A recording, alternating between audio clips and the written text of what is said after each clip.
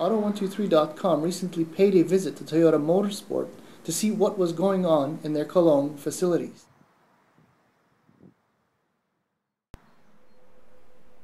Ever since they pulled the plug on their F1 program, Toyota Motorsport has handled engineering studies for various clients.